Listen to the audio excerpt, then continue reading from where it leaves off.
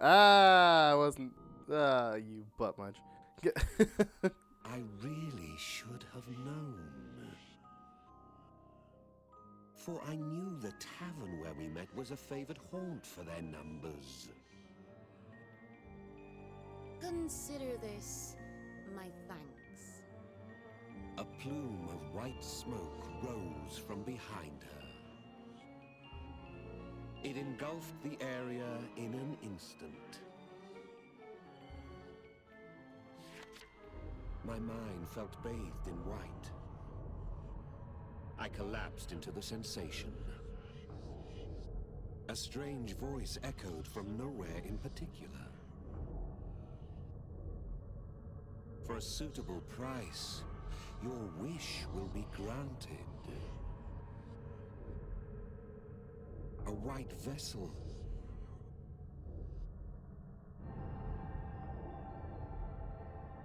Hung in the air before me, a relic to grant one's any desire. And the source of countless monsters consumed by them. The sacred chalice. The woman in your arm, is she to be your wish?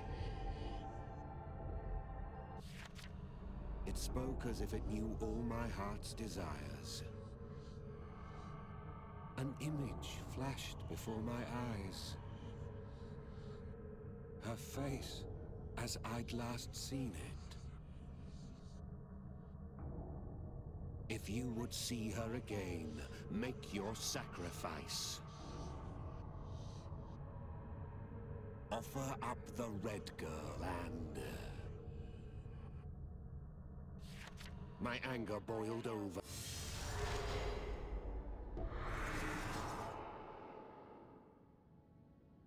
Huh. White smoke and clear skies. A red-garbed Samilia gazes this way. Is sacrificed. Will I see Sortiar again? Is the debt now settled?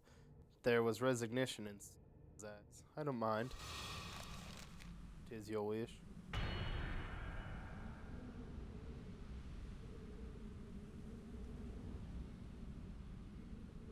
Gingerbread, please. Will sacrificing me make your wish come true? Good question. I thought I'd finally made a friend.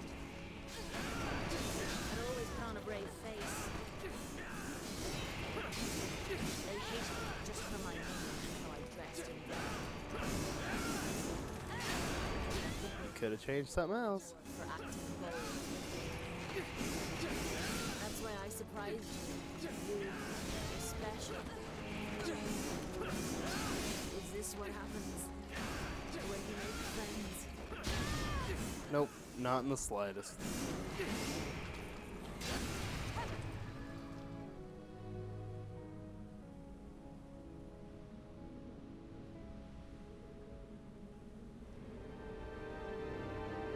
Oh yeah, I rocked it.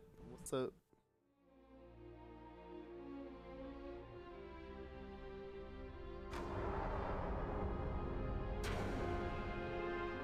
Gingerbread Village has been annihilated.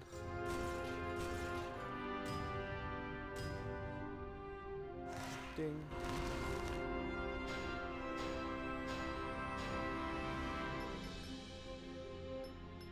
Cool. I thought it me. Yay me. Save complete. My anger boiled over. I bellowed that her joke was in poor taste. Oops. Then you knew. Yes, I knew. The fractured apple at her feet betrayed her illusion. An apple shade, to be exact. I'm sorry. She really meant a lot to you, didn't she? She seemed genuinely contrite. Please don't be cross. I had to test you. Grimm asks one thing of the new. The fortitude to rely on no god. You passed. You resisted the illusion. You're perfect for Grimm. I suppose I should have been flattered, but I declined. I have no interest in Grimm's words, nor any prophecy of eternal recursion. Moreover, she'd made a mistake. Had it been the true chalice, I'm not sure I could have denied it. The promise of seeing her again may prove too tempting. Is a dead woman really so dear to you still? I raised my right arm in response. She isn't dead. Not to me.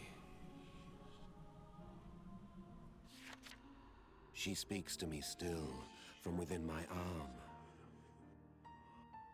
And I let her words guide me, spurring me onward. My burden, my karma. The third Red Hood wore a pout on her lips. Really? It's hardly fair someone should be immune to the Red Hood's wiles. Her cowl traced a bright red arc as she turned to leave. I suppose that means I need practice. Next time, though, just you wait. She swore to avenge her pride one day, a broad grin on her face.